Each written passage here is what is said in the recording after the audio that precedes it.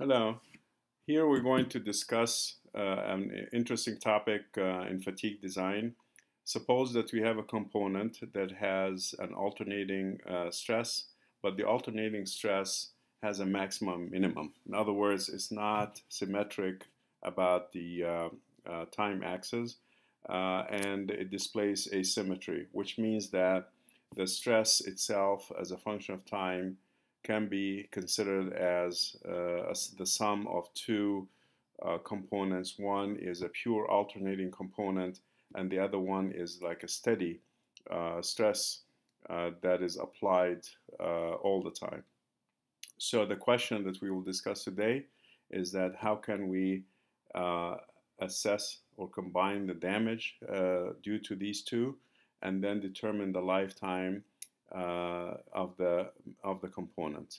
We also will first look at the situation for an infinite lifetime. So we'll design a component where we consider an infinite lifetime, and then we determine the factor of safety for that, and then we would move on to determine the finite lifetime in case we have an alternating stress that is significantly above the endurance limit. So let's look at some of the concepts here and move on to define how we can estimate the damage.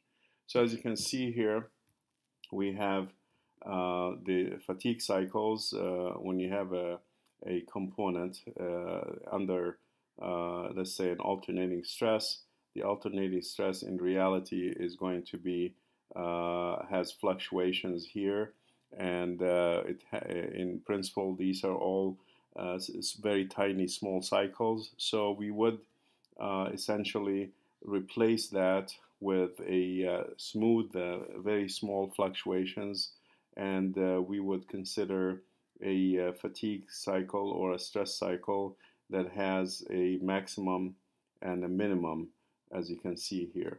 Another situation is that if we have cycles that repeat themselves that are quite different, then we would have to go back and isolate part of the cycle that can be considered or parameterized, and the other part will be parameterized with a maximum minimum.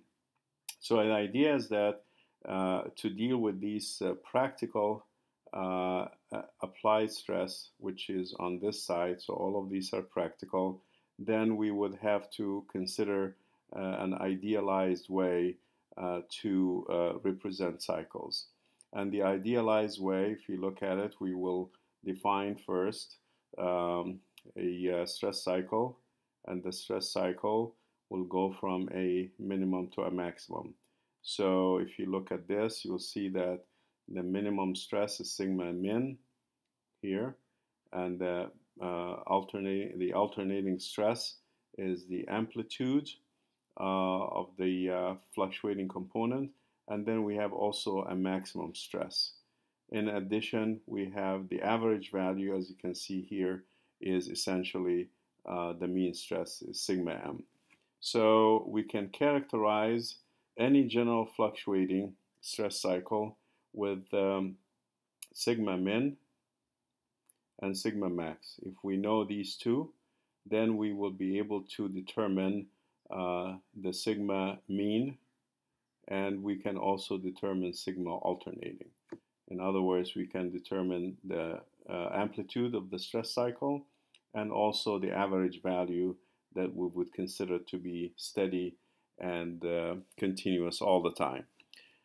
We also remember here that the simplest case for material testing is the completely reversed case, and in this case sigma mean is equal to 0 under testing conditions. So we want to move on from this situation here to a situation where we have a mean value of the stress, applied stress, and an alternating component that is described by the amplitude. So let's just move on to see how we will discuss those. And the idea is that we will consider the concept of fatigue damage. And fatigue damage is that The damage is a kind of an assumed concept where the ratio of the component of the stress divided by some kind of an assumed maximum.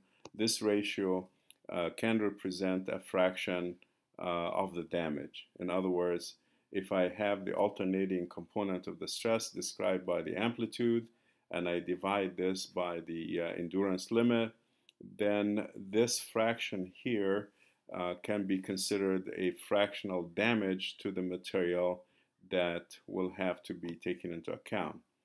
And then if I have an additional type of loading, like an average stress that is applied on the material, the mean stress in this case, the ratio of the mean stress divided by the yield point, for example, or the ultimate stress, for example, then this ratio can be taken as a fractional damage as a result of the mean component of the stress.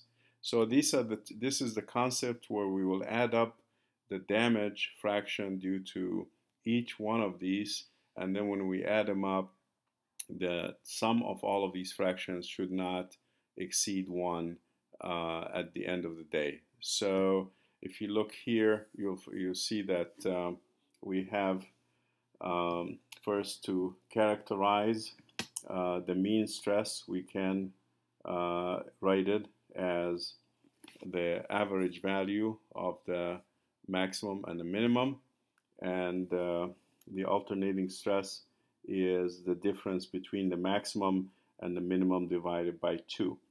So these are very simple to show from here, and once we have these two new components, then we can either use sigma max and sigma min to characterize the cyclic behavior, or we can use sigma mean and sigma alternating. So these two are equivalent to these two. The transformation is right here, which comes from simple consideration of what is average and what is the amplitude. So once we have that, we're going to define a few more parameters that describe the stress cycle. We define the stress ratio R, or the R ratio, as the minimum divided by the maximum.